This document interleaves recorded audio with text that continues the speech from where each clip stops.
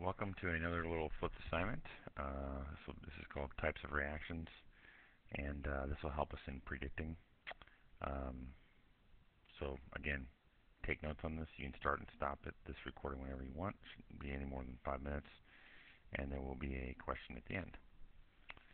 So here it goes. We break. There's millions of chemical reactions, and these are some general. There's lots of different ways to break them down into, but we're going to sort of put them into different categories. A couple rules. Every reaction tells a story. There's a beginning, a middle, and an end. It's all based on experimental evidence. Um, we always start and end. You've got to have the correct symbols, or else it will never balance.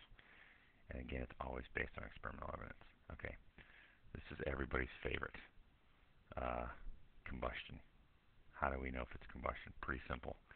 Um, One of the ways you can always identify a combustion reaction is the reactants will always have some type of fuel plus O2 gas. Then it will yield something. And in this case, hydrocarbons. Most of the fuels that we use in our gas tanks plus O2 will always give carbon dioxide and water. But the key there is O2. That's a huge one, and this is the one that everyone likes because it always gives off a lot of fire. The next one is synthesis, and when we synthesize something, we make something. The general format is A plus B usually yields C. Two simple things combined to form something that's more complex.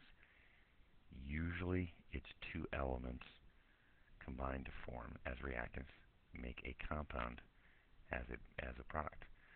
For instance, magnesium plus oxygen would produce or yield magnesium oxide. Someone's going to say, well, wait a minute, if we have oxygen, elemental oxygen, which is O2, couldn't we also call this combustion? And the answer is yes. So this could be really put in two categories.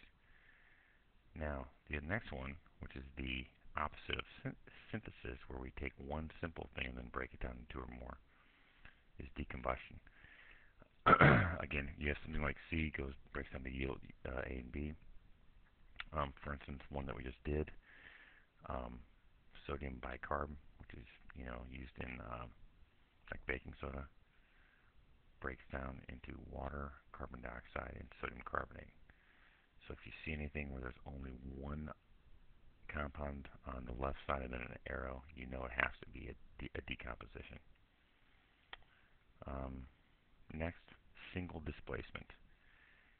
This always has some element plus a compound reacts to form a compound and an element, and they basically switch places. So for instance, my wife and I, which would be the compound, goes to a dance. Brad Pitt walks along, which is the element. He would probably take my wife, and I would be left alone. That would be an example of a single displacement reaction. Usually, but not always, a metal and an acid goes to some sort of gas and a salt. For instance, magnesium and hydrochloric acid yields magnesium chloride and hydrogen gas. That would be an example of a single displacement reaction. Now, let's say here would be an example of a double displacement. Double displacement is usually when two compounds form to make two new compounds. An indication of this, not always, would be a precipitator solid forming. An example, imagine if you have like A plus B plus C and D goes to A and D plus C and B. So for example, silver nitrate, which is a compound, plus sodium chloride, which is a compound, would produce silver chloride plus sodium nitrate. The anions basically switch places. So you can think of this as like the couple over here might be my wife and I, and then this might be Angela Jolie and Brad Pitt. So then Brad would steal my wife from me, so he'd be the sodium, he'd go with the nitrate, and then of course Angela Jolie would hook up with me. Sorry for that mental image, but I'm just trying to make you consider that this is like double displacement, like two people going on a double date and they switch partners. Now then there are some special categories. For instance, decomposition reactions. Carbonates usually form metal oxides and carbon dioxide. One case would be calcium carbonate. Now this is limestone, yields calcium oxide and carbon dioxide.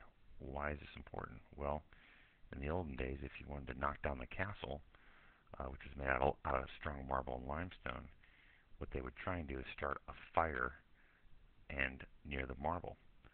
Then what would happen is the marble would start to break down to calcium oxide, which is not as strong as calcium carbonate, and give off carbon dioxide. A couple other special cases that you'll need to know. Nitrates. Usually anything with a nitrate, silver nitrate, potassium nitrate, would decompose to the nitrite, which would be one less oxygen plus O2. So potassium nitrate yields potassium nitrite, NO2. Also explains why this is in explosives, because again, if you have a lot of O2 hanging around in a match, kaboom.